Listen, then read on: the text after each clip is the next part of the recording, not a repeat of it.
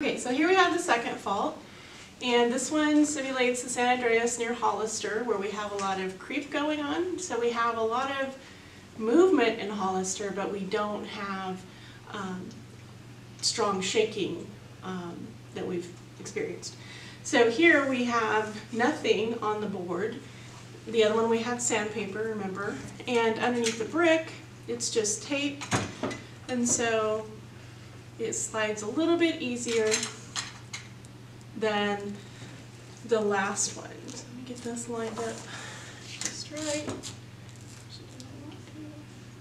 Okay, so keep an eye on the spring scale, and then we're going to measure the offset like before. Don't forget to count the cranks. Okay?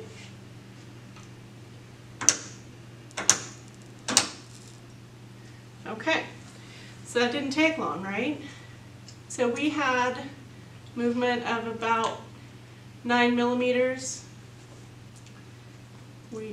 I would say 9 millimeters, almost a centimeter. Okay, and our spring scale went up to about 600. And you can record where it is now. All right, and we'll do it again. It's already moved again. Okay, now it's still kind of moving. You see that? Now we're at 15 millimeters, or 1.5 centimeters. Okay, do it again. Okay, so again, now that's not too many, we're at about 17 millimeters, or 1.7 centimeters.